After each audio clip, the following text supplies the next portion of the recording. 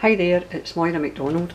I'm going to try a wee craft with me. Hopefully this will be of use to someone. What I would like to make is a little kind of vintage style envelope. I watched Crafty Sabbie do one recently, which was absolutely brilliant. So this is just my take on it. It's nothing new as such, it's just how I do it. To some extent it'll probably be pretty much the same as what she does, but you never know, maybe there will be a slight variation that will attract somebody's attention and they'll think, hey, that's really useful. In this particular instance, generally speaking, I make fairly small journals, so as such, if I make a normal sized envelope, it's going to be way too big for putting in my journals. So I happen to have an itty bitty envelope. It is, in terms of size, marginally under 4 inches across the way and just under 3 going that way. As I've said, because my journals are small, there's absolutely no point in me making a big one, a big envelope. So anything I do, all I would suggest is, if you're making a bigger journal, obviously you just adapt it in terms of your positioning and things, or the amount that you add to it. A bigger one obviously has got a greater surface area, so you're going to use more stamps and whatever, or you're going to use more embellishments. What I'm going to use, or what I've got out as potentially usable, is some stamps. These came, I think, from, they must have come from Wish. I know I've recently placed orders with AliExpress, but I've not had anything through from them yet. So this must have come from Wish, in which case obviously it was dirt cheap. This is an old stamp that I've got. It looks really tatty, but that's got something to do with the fact that it's just used so much. It's just a kind of script stamp. No idea where I got it. I can't remember because it's so long ago. I have a wee bit of tea bag, and I'm going to use that to kind of crunkle up and put down the edge. I just cut it down after I'd used the tea bag. I've got an old scrap, well, it's not an old scrap, it's a new scrap, but it's got a kind of vintage style design on it. I have a wee applique flower, some vintage buttons. If you watched my last video, you'll know I have quite a lot of vintage buttons. Way too many vintage buttons, in fact. I've got a wee kind of string of pearls, wee bit of cheesecloth, debatable whether or not I'll use that, my scissors, and a couple of wee bits of lace, a wee kind of crocheted cotton lace, and a wee bun that's just a wee bit finer.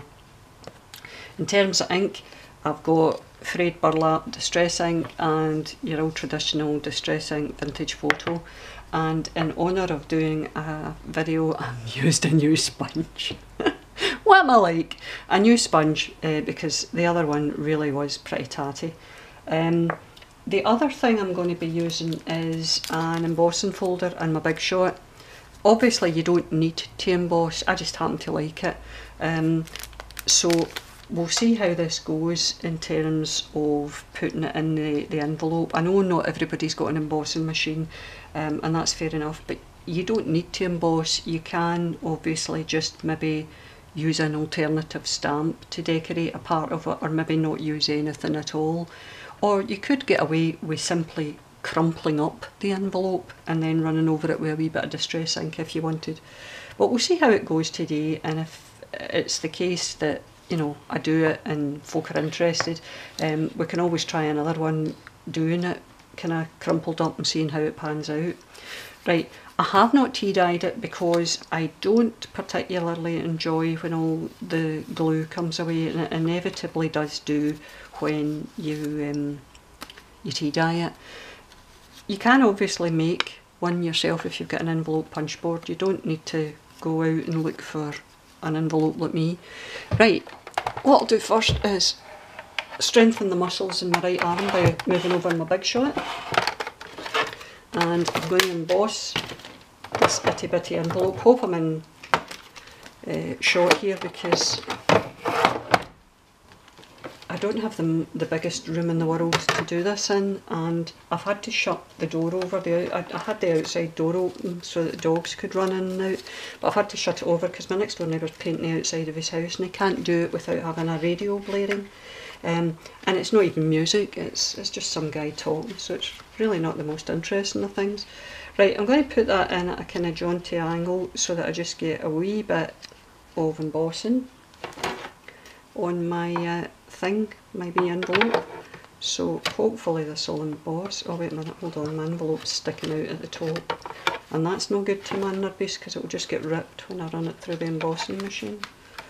Right, it's not in at a straight angle, but that's okay because that's what I'm wanting to do.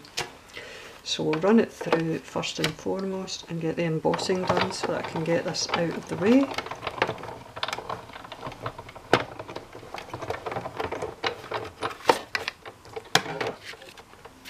Hopefully that worked, and it did. Can you see that okay?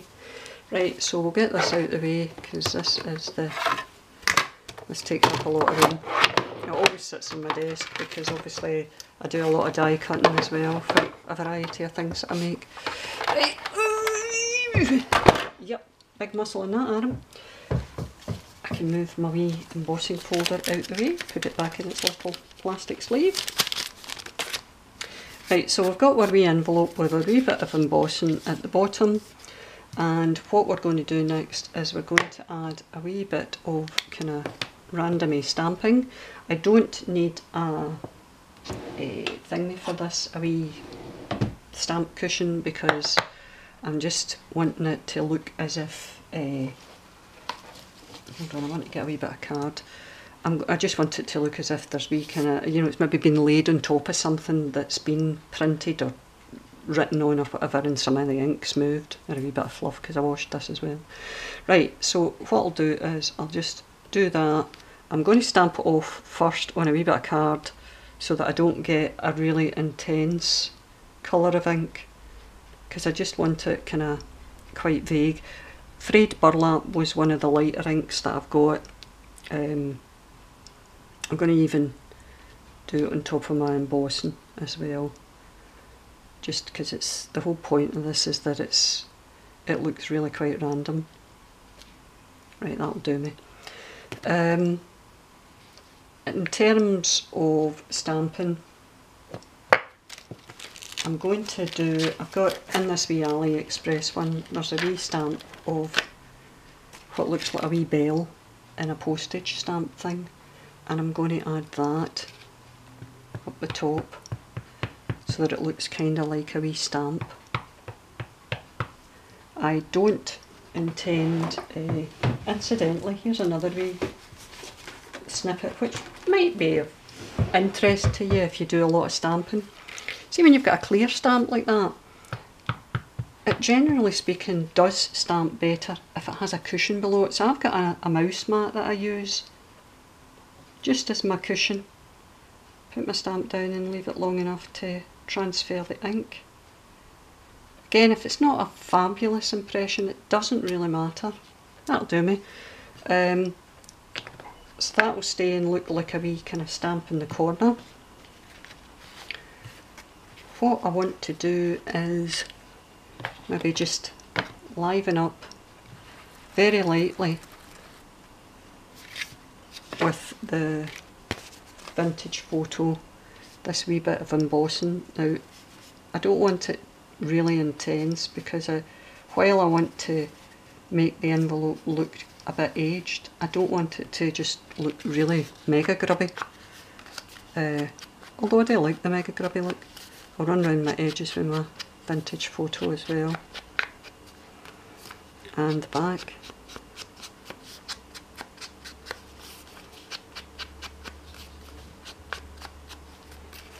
And it depends how you're going to use the envelope.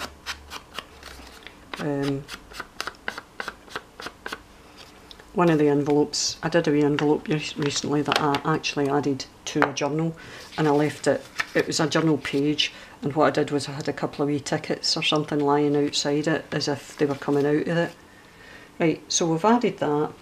This I was wanting to add down the side, the wee bit of tea bag. But what I want to do is kind of crumple it up, and I don't know how easy I'm going to find it to do this. Just to give it a wee bit of texture down the side. I've got that many glues as well, but you know what it's like. Never enough glue, never enough vintage buttons. Right, let's see if we can make this kind of stick. The good thing is the tea bag itself is it's a good colour for kind of blending in with the vintage look. I think that'll do us. I'll get a wee alcohol-free baby wipe for my fingers, because my fingers are forever sticky. Put that back on now. Right, the next thing I want to do is I'm going to add can move away the rest of the tea bag. I'm going to add my wee vintage image, and I think what I'll do is I'll put my vintage image there. I don't need to use the Fabri-Tac. I don't need to, but it does tend to be quicker drying than virtually every other glue in the market, it seems. But it doesn't, when it's only paper to paper, you don't need to go over the score. Now wait a minute, what I could do is, since I dug this out, I could use a wee bit of it, couldn't I? Ow, that was my finger. Hey, what am I like?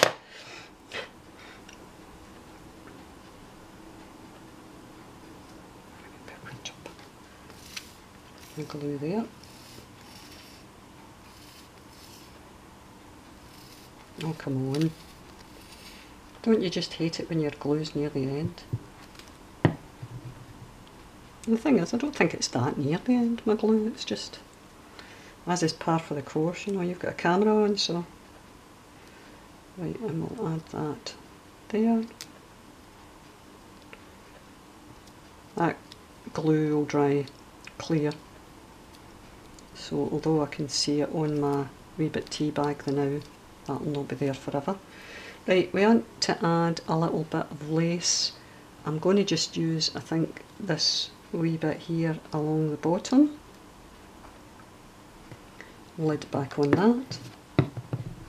And we'll use the Fabri-Tac since it's fabric. And just run that wee bit along there. I think that will do us because it's not a lot of lace.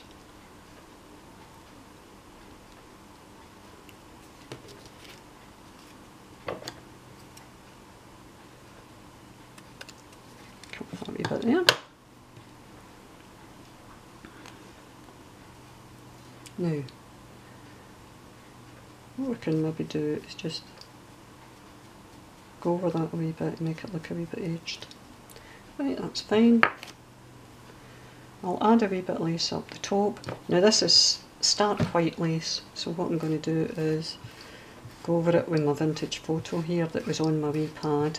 Doesn't make it look brown because there's not an awful lot of ink on it. I want a straight edge there.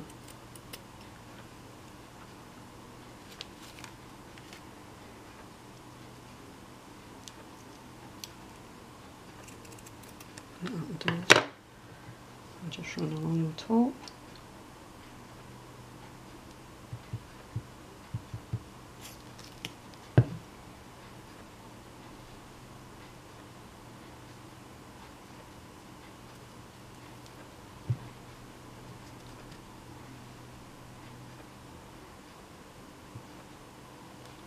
You can tell I'm thinking because I'm really quiet. You're lucky that I'm not sitting here with the tongue sticking out my mouth, which is normally what I do when I'm thinking. Right, that's fine for that. I don't think we'll bother with that because it's really not that big an envelope to add things like this. Oh, button stuck to my finger. We'll add the buttons.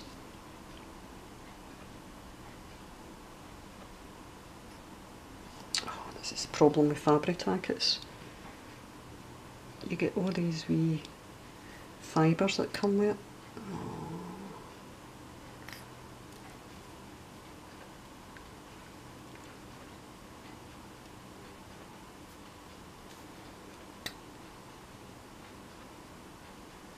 The other thing as well, see if you've got a heat gun for doing embossing, if you don't know this already. Chances are you are, I don't want to be patronising. But if you don't know this, when you make something and you're left with lots of little glue strings, what you can do is lightly go over your project using your heat gun and it melts the wee bits of glue. Now, remember I've used the phrase lightly, because what I don't want is something to go up like a wee blue flame. Right, I've got a wee string of pearls that I'm planning on using, and to apply my pearls, I'm going to look, wait a minute, till I rattle through all my tools. I should have a wee pair of Sabbie tweezers here. I have, this is, I think it's called bead tack, and it is presumably made by the same folk as Fabri-Tac. It does come in a big one, but I didn't know how often I would use it, so I bought a wee tiny one, and it comes with the wee fine nozzle, which is really pretty good. But I've noticed it does, the wee nozzle clogs. What you need, Linda Israel did a video where she showed, she has a fine tip and it comes with a wee pin when it goes in, and that'd be a great idea. Oh, help. Have I got this the right way round? No, I haven't. No wonder it doesn't go in. I'm an idiot. Okay, I never said I wasn't. Right, there we go.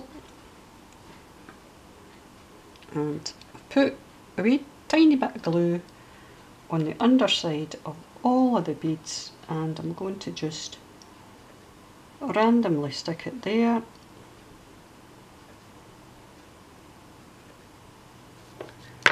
And that'll do me.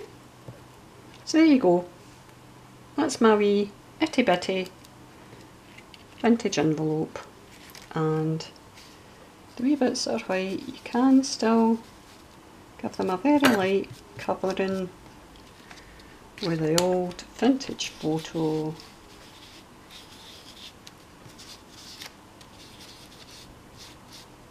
Just to make them look that wee bit older. Or you can maybe start with a cream envelope if you're really lucky. Right, there you go, that's it. My take on how I would do a wee vintage envelope. There are obviously so many other ways in which you can do these, so many other things that you can add to them, and I may do, as I've said, if anybody's interested, I can always do one with the, you know, crumpling it up first to see how it goes and how it looks, and you can see what you think. So thanks very much for joining me today. Any questions, any advice, anything that you want to give me as opposed to me giving you, any information that I can give you in relation to the products I've used, give me just a wee shout, and we'll see what we can come up with next. Thanks very much for your time. Bye bye, see you all soon.